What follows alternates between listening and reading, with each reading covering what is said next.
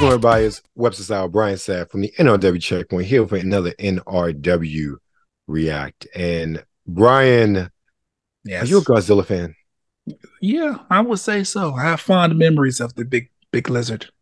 Okay. Everything except for that 98 movie, I'm good with. You see, that's crazy you said that. Because I like the 98 movie. That's a movie that got me hip to Godzilla. I was intrigued about the whole it can reproduce asexually type situation and had the babies and all that stuff like that. Especially growing up on Jurassic Park, I was like, this is a nice little spin on this thing.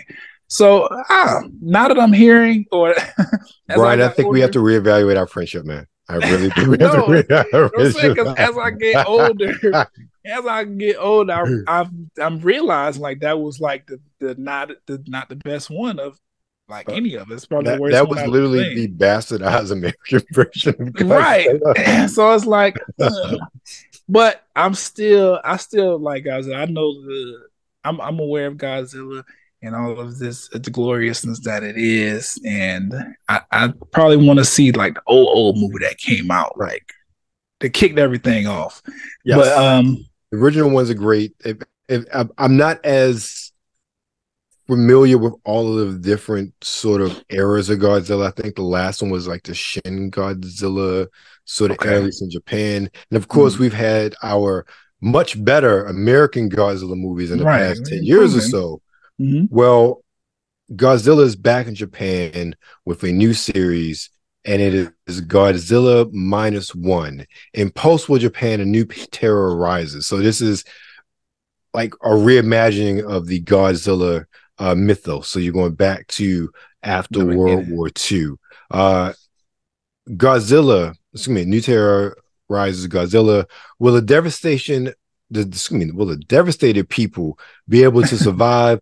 Let alone fight back. Written and directed by Takashi Yaranazaki, and I'm butchering it, and I apologize, Yaranazaki-san. In theaters nationwide, December 1st, 2023. Let's watch this bad boy. Yeah, let's.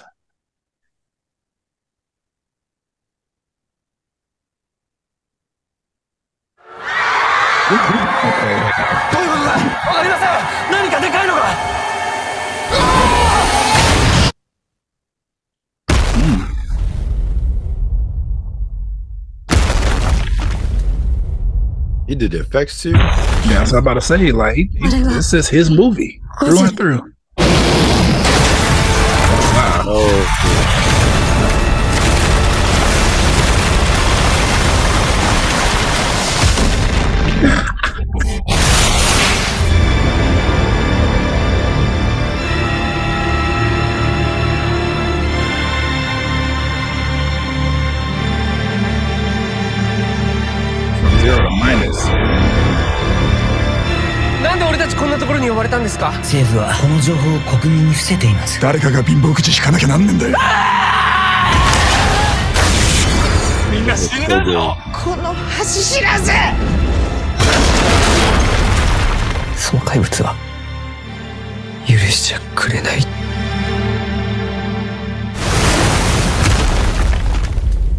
Godzilla -1.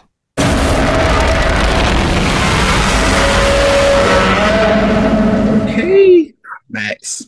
I'm going to see that. Got to see it in IMAX. Yeah. Got to. Ain't no other way around it.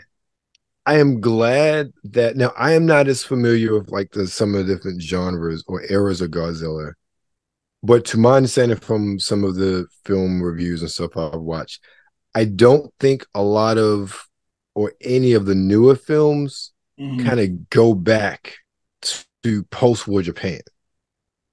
Okay. And I think by doing that, you go back to that fallout from the bombs that really was the birth of Godzilla. So now you're going back to a Japan which is maybe a few years removed from having 2 atomic bombs dropped on them, and now you have this creature come up from the sea that essentially was born from the fallout of that. So again, you go from 0 to minus when Godzilla shows up. Yeah. Okay. That I'm makes, I'm feeling that. you know, I am as well. And I'm really interested in seeing this. I like something about like Japanese storytelling. Well, I mean, yeah, remind me a lot of anime. But like when they do their live action stuff, something about it is really like endearing. I like that it's different from like the way we do movies here. Like their special effects, there's a little bit of cheese to it, but at the same time, it's a little bit of the aesthetic is also very like they do the best that they can to make it feel like this is a real like this is real. This Yeah, happened to yeah. us, That's exactly what I was and getting from I this. feel it. It feels realistic. Yeah, the realistic like it's a bunch of realism there, and I'm really excited to see it. Like I think this is gonna be. I don't know. I hope they like continue on with it because Yeah. Godzilla. Then he got friends, and then they be fighting and stuff like that. It's the We talked Kazuya about in there. right. Like let's keep it going. I want to understand, or at least I want to become more familiar with the way that being that Godzilla is. This is Japanese like not folklore, but it's their thing. That's their Mhm. property. They put that out into the world. I want to just understand it more from their standpoint, like how they Right. view it, like what they got. Because they did. You made a good point. They Americanized like crazy Godzilla when they brought it over here, and I don't. I think because they made it like, oh, like I don't know. He's just supposed to be a monster. He's big. He terrorizing things, and he like I'm here and I'm doing what I'm supposed to do. They brought it over here and it was like, oh, he's a nice giant. Like he just want his kids back and things like that. I don't Right. know because I don't think he care about humans like that, but Right. he Exactly. might. Either way, I'm down for this. This looks great. I like that they, like I said, took it to Japan, kind of giving us like, oh, not an origin story, but like a different spin on the origin Yeah. story. I like that. Like give us something else, like a different angle on it. Right. That's gonna be fire. That's gonna be Yeah. really good. Yeah. I agree. I agree. So Yeah. that's our take on Godzilla -1 dropping in theaters December 1st, 2023. You're here with Nerds of the World. Make sure you follow us on Twitter at the NRW, on Instagram at New Release Wednesday. And of course, you're currently on YouTube. So make sure you like, share, and of course, above all else, subscribe.